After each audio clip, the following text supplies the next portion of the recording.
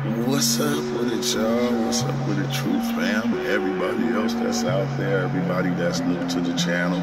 You feel me? I'm gonna do a live later on. I'm not gonna do one early. I'm gonna probably wait till later to do a live. You already know, just going through stuff.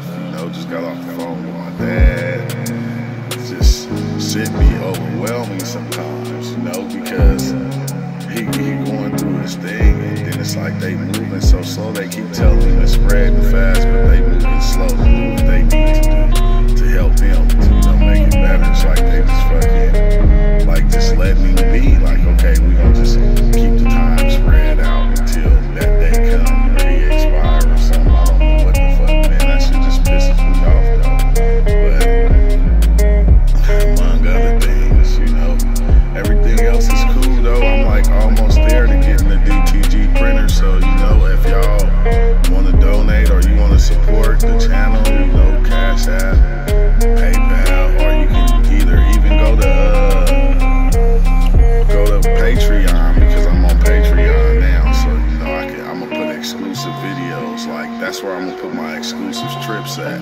So if you got me on Patreon and you support me on Patreon, you're gonna have a lot of exclusive content that other people is not gonna have. I'm sorry to say,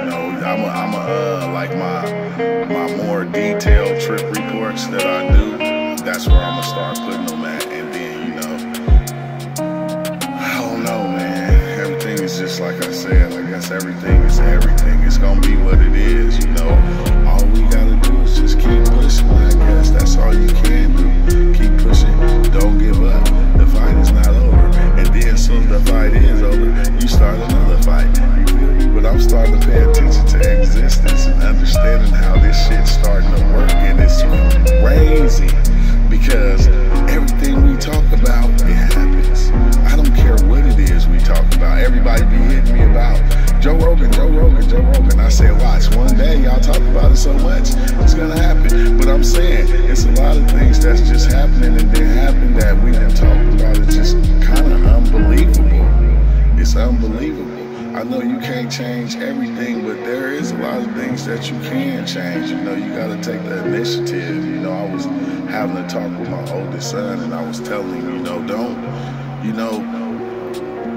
when you come up with certain ideas that are made for you, don't spread it to everybody, because everything that is planned for you to do that you want to do, it's not for everybody. So when you go and tell everybody, okay, say if right now, if you homeless and you go to somebody and you say, I'm gonna buy a Maserati, they gonna look at you, they gonna kill that.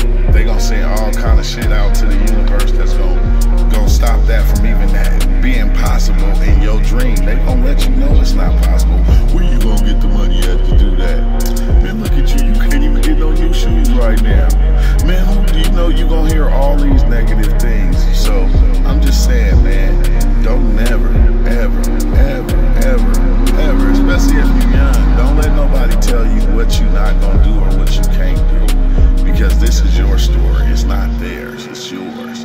Only talk to it's good to talk to the ones that believe in you and understand what you're trying to do or what you're trying to accomplish in your life. But I'm just starting to find you can't give the things that you already have accomplished in your head that you're gonna accomplish. You can't give that to everybody. It's just not plausible to everybody. I don't understand that, because I feel like if somebody tell you, hey, I'm about to get a Maserati, and they dirty and they live on the street, you supposed to be like, oh shit, you supposed to already picture them riding in that motherfucker.